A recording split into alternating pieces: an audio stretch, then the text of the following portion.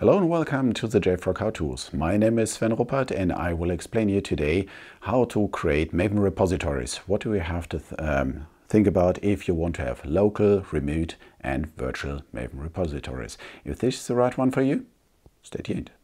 Okay, to create Maven repositories inside our platform, first of all you have to log in. If you don't have access to our platform, just check out my how-to about how to activate your free trial, and then you can create an instance for you and you can do all this stuff by yourself to follow up.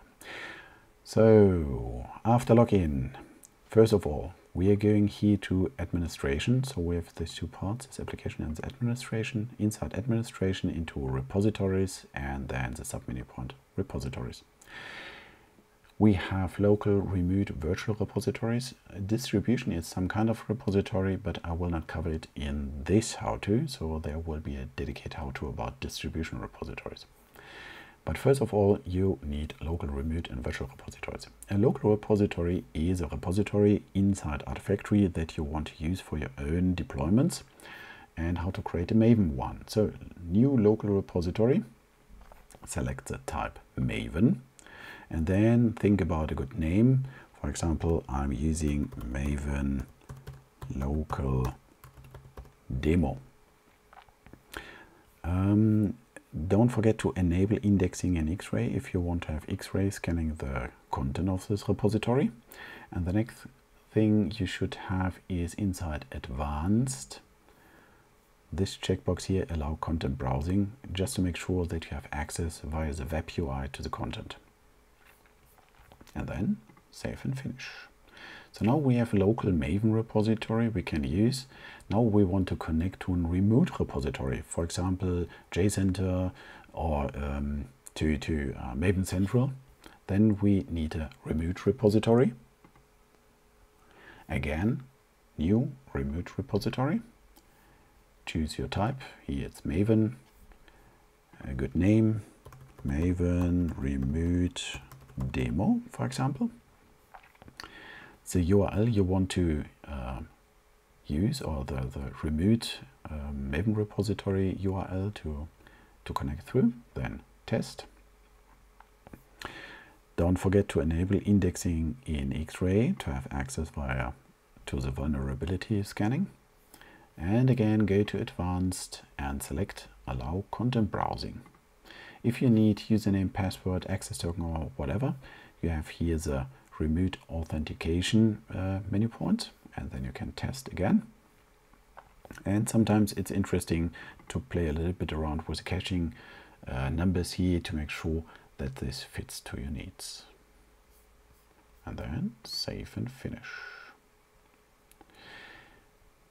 It's very convenient to combine different kind of repositories inside a virtual repository. So you can use inside virtual repositories local and remote ones.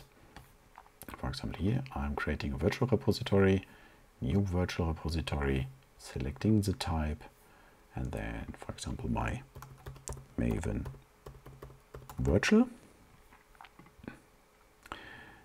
After this, you can select here my local demo and my remote demo. These are the two repositories I created just a few minutes ago.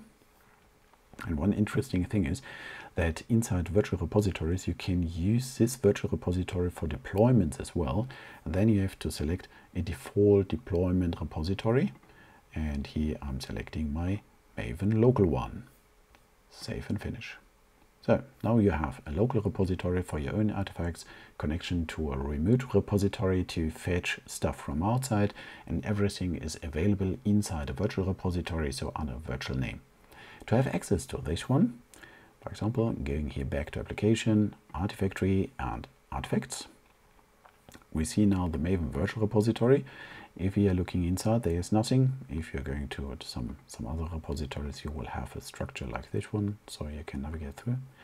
So to set up this Maven virtual repository, you can use, for example, the set me up. Then you will get here the snips that you can use for your POM XML. If you're typing in your credential, then the authentication stuff is generated as well. And if you want to deploy something, you can use this menu point and then just drop your files here and give some additional informations and deploy it. So that's it. Now you have a full functionally Maven repository structure. Yeah, try it out and have fun.